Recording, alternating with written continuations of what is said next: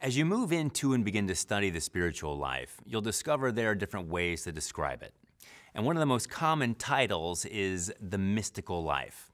And that phrase can conjure up all kinds of different images. There was a particular grad school professor of mine whom I really enjoyed, and I learned a ton from him. Now that said, he wasn't the biggest fan of what he called mysticism. He thought it was a little dangerous and misunderstood, and that people can get confused by it. One day he said that the problems of mysticism are seen in the word itself. It begins in the mist, it centers around the eye, and it ends in schism.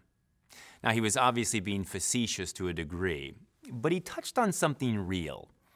There's a lot of misinformation about the mystical life floating around out there. There are a lot of people teaching things that are supposedly Catholic, but which are really at odds with what the ancient tradition of the church is. And we'll get to those in later lessons. But for now, I want to begin to define exactly what we mean when we talk about the mystical life. This is really important because it's exactly what we're entering into. That's what these sessions are really all about. Now, perhaps not all of us are called to be mystics, per se, but all of us are called to the mystical life. If you were to give a very short definition of the mystical life, it would be that the mystical life is the hidden life. It's the interior process of becoming more and more like Christ, of being transformed by Him. It's our evolution into perfection.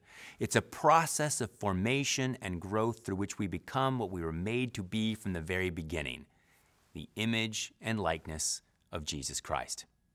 I'll unpack this more in a later session, but realize that while Adam and Eve were created in the image and likeness of God back in the beginning, there's a sense in which we are not. We're made in the image of God, but humanity lost its likeness to Him when sin entered the picture. The whole Catholic life is all about trying to get that likeness to God back. That's the underlying goal of the mystical life. And notice that a moment ago I said this is a process of formation and growth. Different saints have described this movement in different ways. St. Thomas Aquinas refers to it as spiritual stages of growth similar to how we grow up in the natural life. An important 20th century Spanish theologian, Father John Aaron Terro, describes it as a mystical evolution. St. Teresa of Avila says it's like moving through rooms of an interior castle. And we're going to get to all of that. But the point for now is that this is a lifelong organic process. Yes, there are some people to whom God grants an incredibly special grace, and once converted, they immediately rocket to the heights of the spiritual life. They get visions and amazing infused knowledge from the Lord, and they didn't do anything to deserve it, so to speak. God just gifts them with a Ferrari and puts them in the spiritual fast lane. These are the people we would traditionally call mystics or contemplatives. St. John of the Cross is a good example of one of these people. He was obviously endowed with special graces to ascend to incredible heights of the spiritual life. Now, technically speaking, when we say mystical, we're talking about our inner experience of God. And by contemplative, we're traditionally talking about the highest form of prayer, which is given by God. Mystics seem to be in an almost perpetual state of contemplation, or the highest form of prayer. And we'll get into all that too. In fact, we'll discuss some of the great figures of the spiritual life individually and the particular teachings and advice they bring to the table so we can learn from them, so we can move more deeply into God. Now, just because God graces a few select people with rocket fuel graces to quickly ascend the spiritual ladder while on earth, that doesn't mean that the rest of us are supposed to stay on the ground. Every single one of us is called to the mystical life. Now, that said, most of us take the more traditional route through what we call asceticism. Now, the phrase ascetical life may conjure up images in your head of some guy in a bearskin living in a cave eating wild berries. But in reality, it's just the name of the ordinary path, the stages of Christian perfection. And I'm talking about the basics of the science of sainthood, like learning how to meditate well, how to grow in virtue and root out the vice that strangles our spiritual life. It's all the things that we do in the purgative and even some of the illuminative and unitive ways, the three main stages of the interior life. And if you're wondering what the purgative, illuminative, and unitive stages are, don't worry. I mentioned them before, but we're going to dig way into them because they're the backbone of everything in the spiritual life. Now, as we said before, mysticism is like the other end of the ladder. It's the top end. Mysticism is a kind of experimental knowledge of those who have reached the higher stages of the spiritual life. It's the prelude to glory, or foretaste of future happiness, says St. Thomas Aquinas. It's where the soul seems to actually taste, touch, and feel the things of faith instead of just seeing them from afar. Now, while we're going to talk about mysticism, I'm going to tell you right now that while I'm trying, I'm not a mystic. In fact, my bet is that you aren't either. There aren't a whole lot of hanging around, which is probably why there's so many problems in the world today. Not enough of us are progressing in the spiritual life. And there's a sense in which you can't fully describe the mystical state unless you've really had some experience with it. Now, that doesn't mean we can't have some knowledge of it. I've never been to the moon, but I know something of what it's like. And I've been reading and studying many of the great mystics for a number of years. Now, even so, a lot of the language used by them, really, it's just not as clear as we'd like. In fact, sometimes it's as clear as mud. They use terms and phrases like the dark knowledge of God or the fragrance of God to describe what it is they're experiencing. Now, we can't blame them for not being crystal clear. They're trying to use natural language to describe the supernatural indwelling of God in their very being. It's like trying to describe astrophysics to a toddler. They're tasting eternity. They're teetering, as it were, on the last rung of the mystical ladder.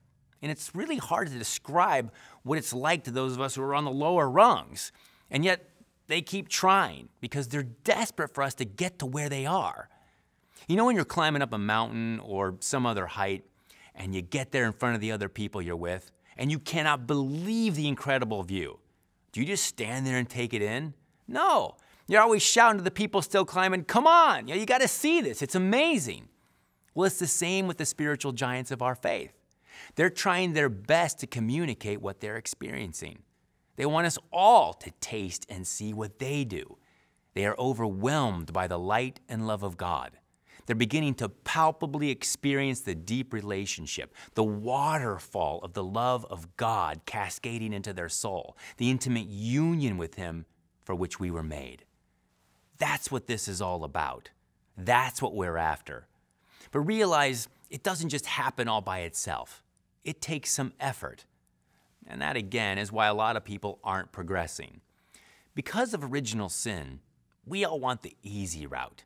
We want the gifts of God to be given to us freely. Well, I got news for you. Salvation may be free, but it ain't cheap. It's going to cost us some things that we are loath to give up. What we have to always keep in mind, though, is the reward. We have to remember the amazing gifts that are available to those who will make the firm decision to point the bow of their spiritual boat in the right direction and plow through some rough seas. Navigating the spiritual life is difficult. We struggle with temptation and sin. We sometimes get off course or encounter heavy swells and stormy weather.